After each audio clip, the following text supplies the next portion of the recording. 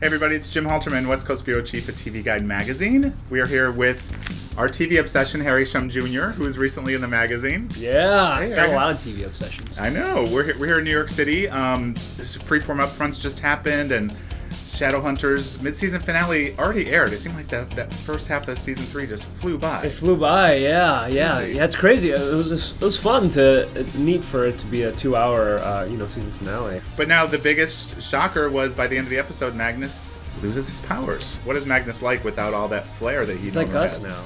Just like us here? Nothing happens when I do that, yeah. I was going to say, this, just nothing. Yeah, it's like... Blah, blah, blah. Now it's going to be the aftermath of how he deals with it, and does he embrace it? Obviously, it's going to be challenging, or do people feel guilty? I think it's going to be interesting to see.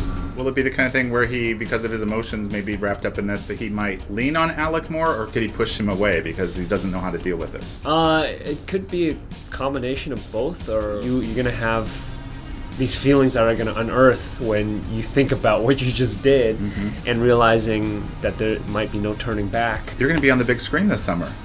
Yeah. With Crazy Rich Asians, which the trailer dropped a couple months ago, and I feel like this has got so much buzz already, and it's not even coming out till August. Yeah. But tell me what your part is in the movie. I play Charlie Wu. He has a complicated past with Astrid, and for this particular movie, it's really nice to see Asian actors and to play different villains, and to play heartthrob, to play so complicated characters. It's really nice to see that, and seeing everyone kind of come alive with these characters after reading the book was just unfold was so.